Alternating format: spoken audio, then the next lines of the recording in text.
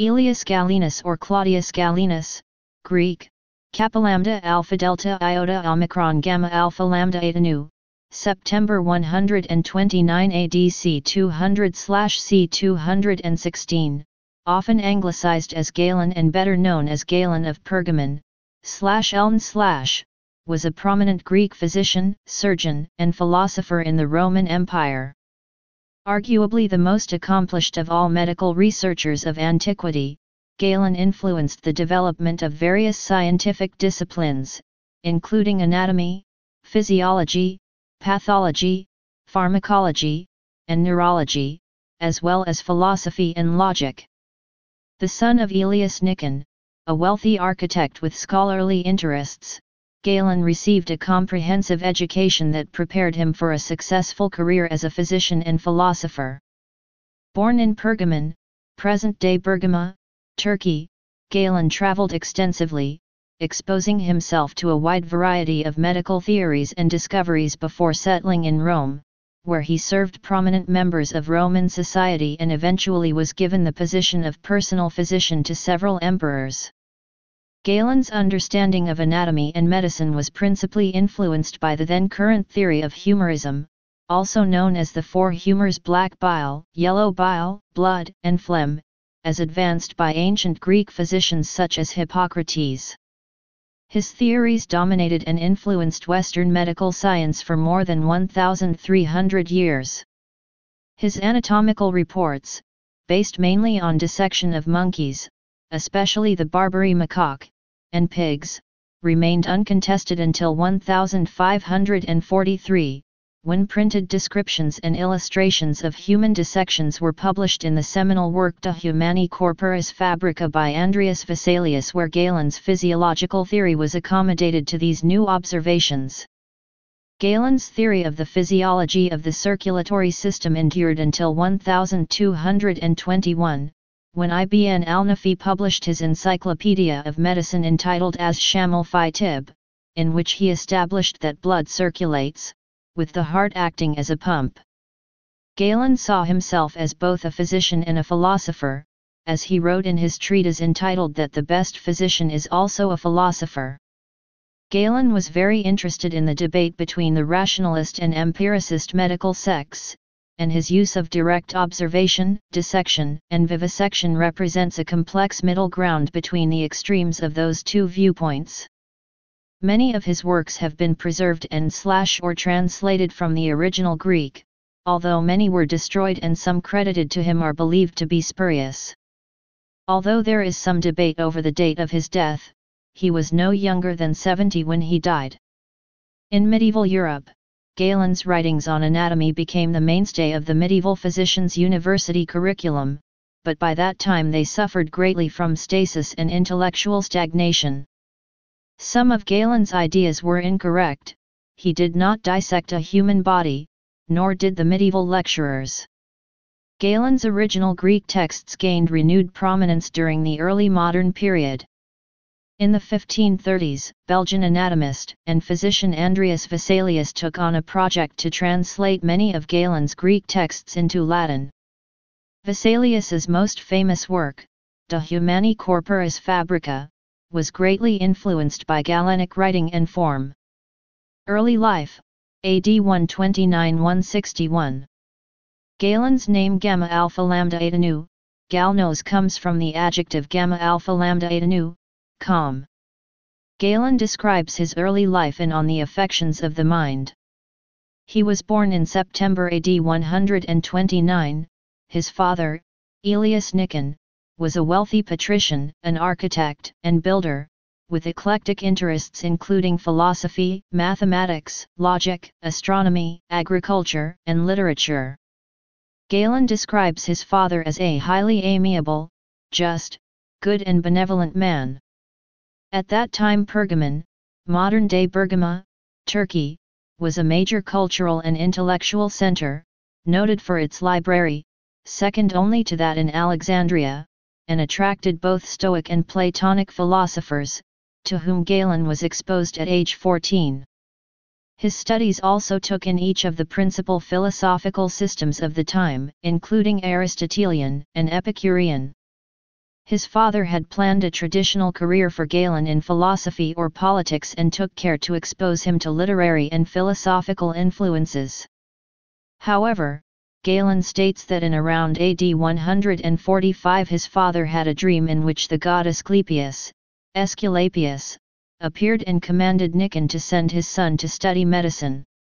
Again, no expense was spared, and following his earlier liberal education, at 16 he began studies at the prestigious local sanctuary or Asclepium dedicated to Asclepius, god of medicine, as a theta epsilon rho alpha pi epsilon upsilon tau, therapeutes, or attendant, for 4 years. There he came under the influence of men like Galen of Pergamon, Stratonicus, and Satyrus. Asclepia functioned as spas or sanatoria to which the sick would come to seek the ministrations of the priesthood. Romans frequented the temple at Pergamon in search of medical relief from illness and disease. It was also the haunt of notable people such as Claudius Carax the historian, Aelius Aristides the orator, Polemo the sophist, and Cuspius Rufinus the consul. In 148, when he was 19, his father died, leaving him independently wealthy. He then followed the advice he found in Hippocrates' teaching and traveled and studied widely, including such destinations as Smyrna, now Izmir, Corinth, Crete, Cilicia, now Kukurova, Cyprus, and finally the great medical school of Alexandria, exposing himself to the various schools of thought and medicine. In 157, aged 28, he returned to Pergamon as physician to the gladiators of the high priest of Asia, one of the most influential and wealthy men in Asia. Galen claims that the high priest chose him over other physicians after he eviscerated an ape and challenged other physicians to repair the damage. When they refused, Galen performed the surgery himself and in so doing won the favor of the high priest of Asia. Over his 4 years there, he learned the importance of diet, fitness, hygiene, and preventive measures, as well as living anatomy, and the treatment of fractures and severe trauma, referring to their wounds as windows into the body. Only 5 deaths among the gladiators occurred while he held the post, compared to 60 in his predecessor's time, a result that is in general ascribed to the attention he paid to their wounds. At the same time he pursued studies in theoretical medicine and philosophy. Later years, AD 162–17. Galen went to Rome in 162 and made his mark as a practicing physician. His impatience brought him into conflict with other doctors and he felt menaced by them. His demonstrations there antagonized the less skilled and more conservative physicians in the city. When Galen's animosity with the Roman medical practitioners became serious, he feared he might be exiled or poisoned, so he left the city. Rome had engaged in foreign wars in 161. Marcus Aurelius and his colleague Lucius Verus were in the north fighting the Marcomanni. During the autumn of 169, when Roman troops were returning to Aquileia, a great plague broke out, and the emperor summoned Galen back to Rome. He was ordered to accompany Marcus and Verus to Germany as the court physician. The following spring Marcus was persuaded to release Galen after receiving a report that Asclepius was against the project. He was left behind to act as physician to the imperial heir Commodus. It was here in court that Galen wrote extensively on medical subjects. Ironically, Lucius Verus died in 169, and Marcus Aurelius himself died in 180, both victims of the plague. Galen was the physician to Commodus for much of the emperor's life and treated his common illnesses. According to Dio Cassius 72.14.34, in about 189, under Commodus' reign, a pestilence occurred which at its height killed 2,000 people a day in Rome. This was most likely the same plague that struck Rome during Marcus Aurelius' reign. Galen became physician to Septimius Severus during his reign in Rome. Galen compliments Severus and Caracalla on keeping a supply of drugs for their friends and mentions 3 cases in which they had been of use in 198. The Antonine Plague. The Antonine Plague was named after Marcus Aurelius' family name of Antoninus. It was also known as the Plague of Galen and held an important place in medicinal history because of its association with Galen. He had first-hand knowledge of the disease, and was present in Rome when it first struck in 166 AD, and was also present in the winter of 168–69 during an outbreak among troops stationed at Aquileia. He had experience with the epidemic, referring to it as very long-lasting, and described its symptoms and his treatment of it. Unfortunately, his references to the plague are scattered and brief. Galen was not trying to present a description of the disease so that it could be recognized in future generations, he was more interested in the treatment and physical effects of the disease. For example, in his writings about a young man afflicted with the plague, he concentrated on the treatment of internal and external ulcerations. According to Niebuhr, this pestilence must have raged with incredible fury, it carried off innumerable victims. The ancient world never recovered from the blow inflicted upon it by the plague that visited it in the reign of M. Aurelius. The mortality rate of the plague was 7–10%, the outbreak in 165–168 would have caused approximately 3.5 to 5 million deaths. Otto Seek believes that over half the population of the empire perished. J. F. Gilliam believes that the Antonine Plague probably caused more deaths than any other epidemic during the empire before the mid-3rd century.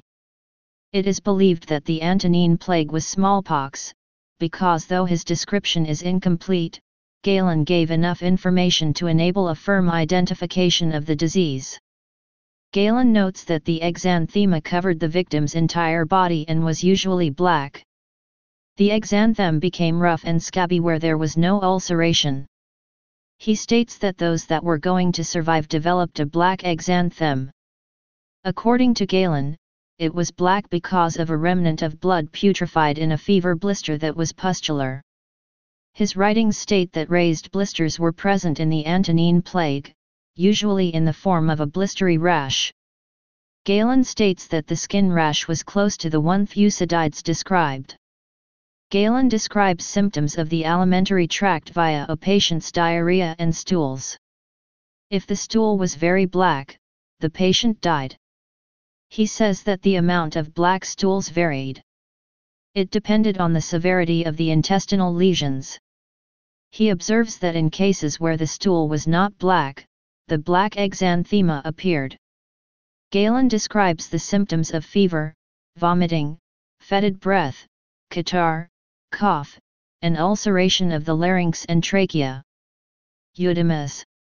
When the peripatetic philosopher Eudemus became ill with quartan fever, Galen felt obliged to treat him since he was my teacher and I happened to live nearby. Galen wrote, I returned to the case of Eudemus. He was thoroughly attacked by the 3 attacks of quartan ague, and the doctors had given him up, as it was now midwinter. Some Roman physicians criticized Galen for his use of the prognosis in his treatment of Eudemus. This practice conflicted with the then current standard of care, which relied upon divination and mysticism. Galen retaliated against his detractors by defending his own methods. Garcia Ballester quotes Galen as saying, "In order to diagnose, one must observe and reason." This was the basis of his criticism of the doctors who preceded Aelius and Ascleptos. However, Eudemus warned Galen that engaging in conflict with these physicians could lead to his assassination. Eudemus said this, and more to the same effect. He added that if they were not able to harm me by unscrupulous conduct they would proceed to attempts at poisoning. Among other things he told me that, some 10 years before, a young man had come to the city and had given, like me, practical demonstrations of the resources of our art. This young man was put to death by poison, together with 2 servants who accompanied him. Garcia Ballester says the following of Galen's use of prognosis: in modern medicine, we are used to distinguishing between the diagnostic judgment, the scientific knowledge of what a patient has, and the prognostic judgment, the conjecture about what will happen to him. Galen, like the Hippocratics, was not. For him, to understand a clinical case technically, to diagnose, was, among other things, to know with greater or lesser certainty the outcome for the patient, to prognosticate. Prognosis, then, is one of the essential problems and most important objectives of Galenic diagnosis. Galen was concerned to distinguish it from divination or prophecy, both to improve diagnosis technically and to enhance the physician's reputation. Death. The 11th century pseudo-lexicon states that Galen died at the age of 70, which would place his death in about the year 199. However, there is a reference in Galen's treatise on Theriacta Piso, which may, however, be spurious, to events of 204. There are also statements in Arabic sources that he died in Sicily at age 87, after 17 years studying medicine and 70 practicing it, which would mean he died about 217. According to these sources, the tomb of Galenus in Palermo was still well preserved in 10th century. Nutton believes that on Theriacta Piso is genuine, that the Arabic sources are correct, and that the Suda has erroneously interpreted the 70 years of Galen's career in the Arabic tradition as referring to his whole lifespan. Boutin-Millo more or less concurs and favors a date of 216. Contributions to medicine. Galen contributed a substantial amount to the Hippocratic understanding of pathology. Under Hippocrates' bodily humors theory, differences in human moods come as a consequence of imbalances in one of the four bodily fluids: blood, yellow bile, black bile, and phlegm. Galen promoted this theory and the typology of human temperaments. In Galen's view, an imbalance of each humor corresponded with a particular human temperament: blood sanguine, black bile melancholic, yellow bile choleric, and phlegm phlegmatic. Thus, individuals with sanguine temperaments are extroverted and social, choleric people have energy, passion, and charisma, melancholics are creative, kind, and considerate, and phlegmatic temperaments are characterized by dependability, kindness, and affection. Galen's principal interest was in human anatomy, but Roman law had prohibited the dissection of human cadavers since about 150 BC. Because of this restriction, Galen performed anatomical dissections on living, vivisection, and dead animals, mostly focusing on pigs and primates. This work was useful because Galen believed that the anatomical structures of these animals closely mirrored those of humans. Galen clarified the anatomy of the trachea and was the first to demonstrate that the larynx generates the voice. In one experiment, Galen used bellows to inflate the lungs of a dead animal. Galen's work on the anatomy remained largely unsurpassed and unchallenged up until the 16th century in Europe. In the middle of the 16th century, the anatomist Andreas Vesalius challenged the anatomical knowledge of Galen by conducting dissections on human cadavers. These investigations allowed Vesalius to refute aspects of Galen's anatomy. Among Galen's major contributions to medicine was his work on the circulatory system. He was the first to recognize that there are distinct differences between venous, dark, and arterial, bright, blood.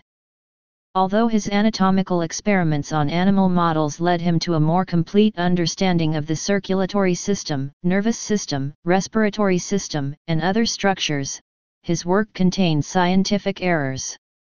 Galen believed the circulatory system to consist of two separate one-way systems of distribution, rather than a single unified system of circulation. He believed venous blood to be generated in the liver, from where it was distributed and consumed by all organs of the body. He posited that arterial blood originated in the heart, from where it was distributed and consumed by all organs of the body. The blood was then regenerated in either the liver or the heart, completing the cycle. Galen also believed in the existence of a group of blood vessels he called the rete mirabile in the carotid sinus. Both of these theories of the circulation of blood were later shown to be incorrect by Ibn al-Nafi. In his work De Motu Musculorum, Galen explained the difference between motor and sensory nerves, discussed the concept of muscle tone, and explained the difference between agonists and antagonists. Galen was a skilled surgeon, operating on human patients. Many of his procedures and techniques would not be used again for centuries, such as the procedures he performed on brains and eyes. To correct cataracts in patients, Galen performed an operation similar to a modern one. Using a needle-shaped instrument, Galen attempted to remove the cataract-affected lens of the eye. His surgical experiments included ligating the arteries of living animals. Although many 20th-century historians have claimed that Galen believed the lens to be in the exact center of the eye, Galen actually understood that the crystalline lens is located in the anterior aspect of the human eye. At first reluctantly but then with increasing vigor, Galen promoted Hippocratic teaching, including venesection and bloodletting, then unknown in Rome.